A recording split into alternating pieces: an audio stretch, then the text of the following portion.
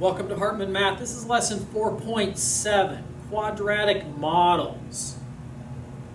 So we're going to see some problems that just have different functions that are probably going to be given to us, and we just need to sort of interpret the information that's contained within or that can be accessed within the equations. So we're starting out with the surface of a football field is parabolic in shape so that the rain runs off. This would be common for older grass fields that don't have great drainage because they don't want the water just to pool up and make puddles. Where I'm originally from, in very northern California, Eureka, it was real likely that there was going to be a lot of rain during football season. And so you had to have it, the field crowned is what they would say, to have it run off. The cross-section of the field is modeled by the equation given here, where x and y are measured in feet. What is the width of the field and the maximum height of the field? So the width is, we're talking about this right here. Well, the equation, what it's giving us is the vertex, because this is vertex form. Y equals a times x minus h squared plus k. So it's giving us the vertex, which is the highest point here, at 80, 1.5. It's also giving us the axis of symmetry at 80. So it's 80 feet from one edge to the center, and then another 80 feet to over to here. So if it's 80 feet to the center and another 80 to the other edge, then how far, what's the total width of the field? 160 feet. What's the maximum height? We have that from the vertex, 1.5 feet. So let's write that in terms of sentence. The width is 160 feet, period, and the maximum height is 1.5 feet, period. All right, you try this one, talking about the woodland jumping mouse. It can hop very long distances. Its path here is given by the function y equals negative 2/9 x times x minus 6. X and y are measured in feet. How far can it jump? How high can it jump? So go ahead and pause here as you think about it. All right, so again, let's think about what the equation is telling us. Here we're talking about not vertex form, but intercept or factored form. Y equals a times x minus p times x minus q. So the intercepts, and we're talking about the x-intercepts, the easy one is right here. Think opposite. 6, that's 6, 0. And this one here is a little bit harder. Remember, x is the same thing as x minus 0. That's this one at 0. So it goes from 0 to 6. So we've just answered the how far question. Now about the how high, which is going to be right here. We want to know the y-coordinate. Well, first of all, what's the x-coordinate? If this is 0 and that's 6, what's halfway in between that's going to be our axis? 3. So as it's jumped 3 feet, that's when it's going to reach its maximum height. Now what is that maximum height? We're going to have to plug in to get the y. So we're going to plug in a 3 here and here. So there's our 0 and our 6. Gives us our axis of symmetry at x equals 3. We plug that in. It's equally 3 times 3 minus 6. 3 minus 6 is negative 3. 3 times negative 3 is negative 9. A negative times a negative is a positive. 9 divided by 9 is 1 times the 2. And we're going to get 2. So it can jump 6 feet long and 2 feet high. Example number 2, find the value of x where we know that the area of the triangle is 22. We've got some sort of relationship with the dimensions, base and height.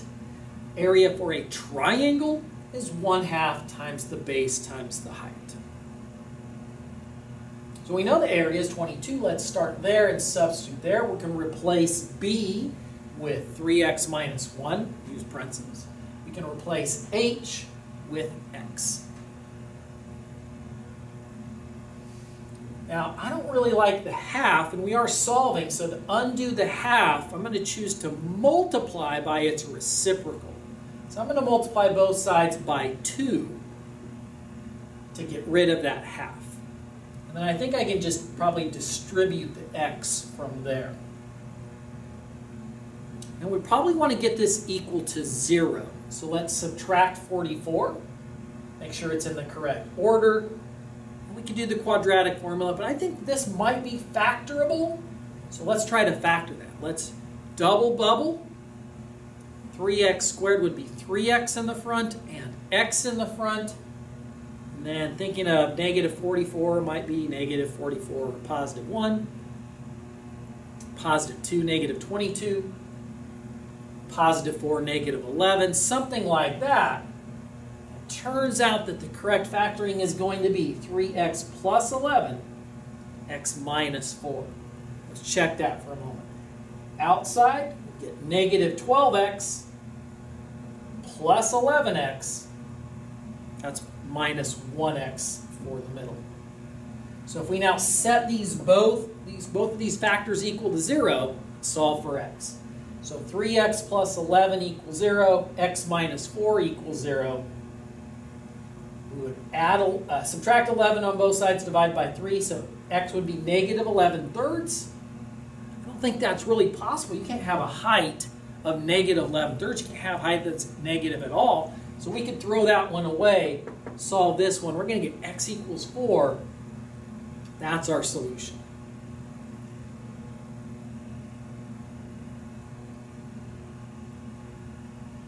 Example number 3, codes require buildings to be able to withstand some wind pressure. That pressure from the wind is blowing at S miles per hour, is given by the equation pressure is equal to 0.00256 times S squared, where again S is our speed of the wind.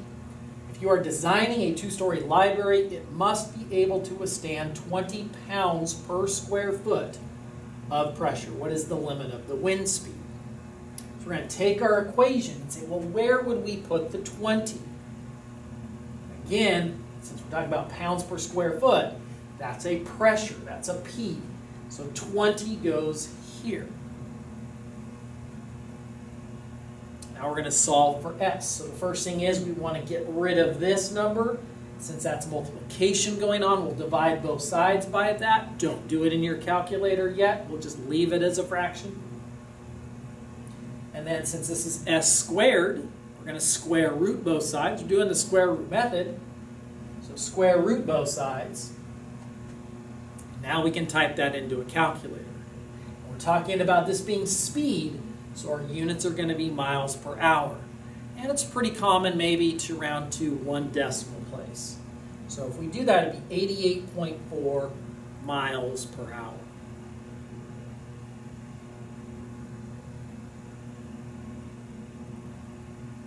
Let's say if we're talking about the same problem, if we wanted to withstand 40 pounds per square foot, so twice as much, what about the wind speed? Is the wind speed going to be also twice as much? Well, let's see.